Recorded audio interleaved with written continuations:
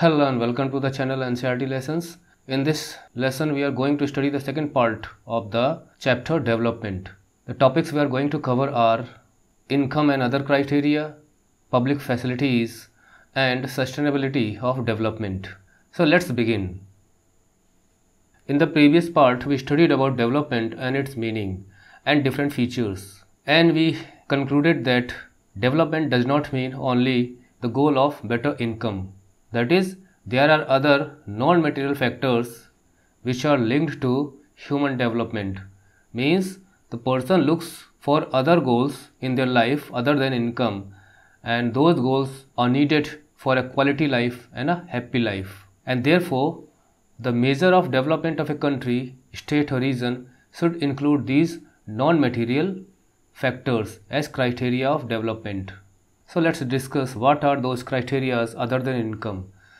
Individual aspirations and goals are a mix of better income and other goals like security, respect, treatment and freedom. So many non-material things that we look for other than income to lead a good life or to live well.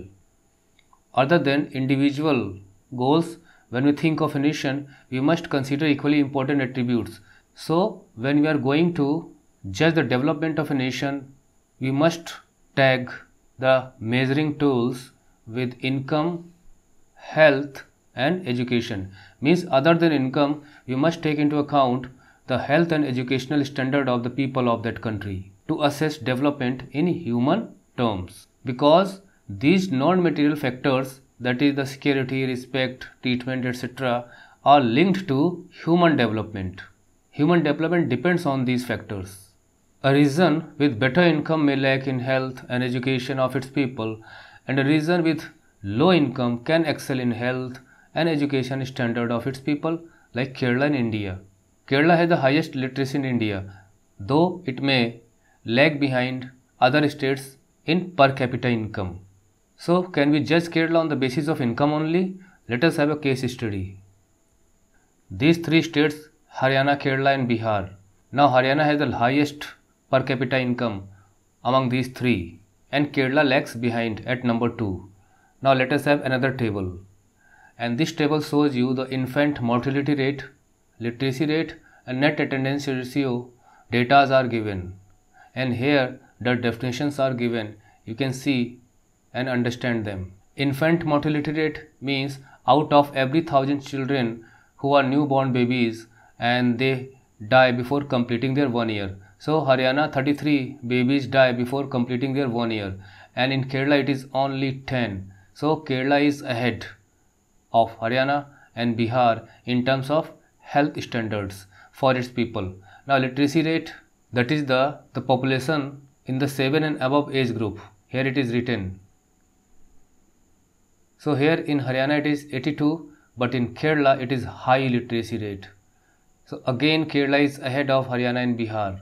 So for net attendance ratio is concerned, that is children in the age group of 14 and 15 years who attend the school, it is given in percent. So 61% here Haryana, and it is high at 83% in Kerala. So Kerala again leads the table. So when we take the health status and educational standards, then Kerala is much ahead than Haryana and Bihar, but when we compare them by income, Haryana is ahead than Kerala. So can we take any decision only on the basis of the income, that is the income criteria? No, we must consider other criteria also which are given in this table, and we can easily conclude that Kerala is in a better condition with better health and educational status of its people. So these parameters are also required when we judge a region or state or a country and the status of development of its people. Next topic, public facilities. The concept of public facilities refers to providing goods and services collectively with the view to make them available such facilities to more and more people. Generally, public facilities are provided by government because government acts as a welfare government. It invests money for the sake of welfare of the people. But the question arises, why do we need public facilities? First, we take the quote from the book, money in your pocket cannot buy all the goods and services that you need to live well. So we may have money in our pocket, but it does not mean that you will be able to buy goods and services all the time. Let us take some examples. First, money cannot buy you pollution-free environment, unadulterated medicines. The people living in Delhi have to face the brunt of pollution. You may have billions and millions of rupees, but you cannot save yourself there. And the same applies to medicines, which are adulterated medicines. If you want to live in a pollution-free environment and want to buy unadulterated medicines, then you will have to shift to a community which already are having these things. Next example, only money alone cannot protect us from infectious disease unless the people living in our community take preventive steps. Next, collective security. Now here some examples of public facilities: collective security, public distribution system, public schools, hospitals, etc. are meant for public as a whole. This point rises when we talk about individual efforts, because if individual efforts are made to get security, then if there are 10 houses, then every 10 houses will need guards to secure them, to provide them security. But a police station is meant for public, which comes under its jurisdiction. So it is a collective security. So public facilities are meant not for individuals but for more and more people. Next, sustainability of development. Whatever resources we use today should be used in a way that they are available to the future generations. For example, the forest, the land, the natural resources that we are using today, all should be used in a preserving manner, not damaging manner, so that they are able to sustain the future generations also. So this is sustainability. Let us take a quote from the book. We have not inherited the world from our forefathers. We have borrowed it from our children. What does it mean? It means that if we are using the natural resources today, then we must not think that we have got it from our forefathers. That is, from our fathers and their fathers. We are not the owner of these resources, because the future generations or the people who are going to born in future, we have borrowed from them, and when we borrow something, we have to return it with interest. So it means if you are using a tree today, then we must return it, because we have borrowed it from the future generation. We have to return it to the future people. And with interest means at least we must return them with one more tree. And in this way, the nature resources will be available to the future generations also. Consequences of environmental degradation do not respect national or state boundaries. It is also correct, because the environmental degradation or damage, for example, global warming, dry seasons, excessive snowfall, melting of ice, etc. effects are not region or national boundary specific. The polluted environment of India will have effects also on its neighboring countries. For example, the pollution of India will have effects on Nepal also, will have effects on Pakistan also. The global warming is not the problem of only one country.